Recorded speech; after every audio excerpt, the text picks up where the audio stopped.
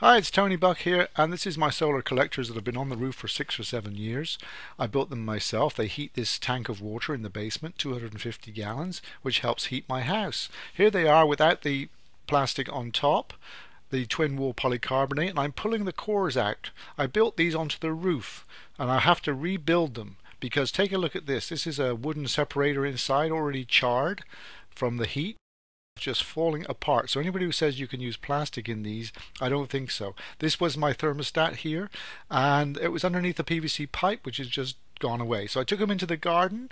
I'm redoing the pipes, make them work, and this is what I'm doing. I'm showing you the end before I go on. I'm building individual collectors that can be stored on the roof and taken off whenever I feel like it, and this is what it looks like when I finished it. So this is my upgrade, and if you need to know more details, here's some is my insulation foam with Luan on top of it. I'm laminating Luan on top of that, and I'm painting it with anything I can find. It turned out to be blue. That's the bottom of the collector.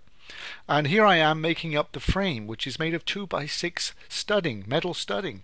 And I'm bending it at the corners. It worked pretty well. It's hard work. Unless you're used to sheet metal work, this is a tough one. And these things are 4 feet by 10 feet long. So you have to understand they're very big. And I put them inside the collector and hold them down with conduit.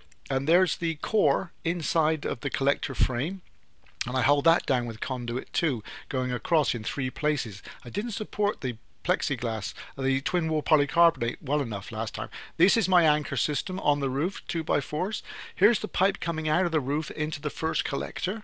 I'm using shark bites, there's one there, to join everything together. That was a lot easier than the soldering I did earlier. And here's the 2x6 frame with the thermostat.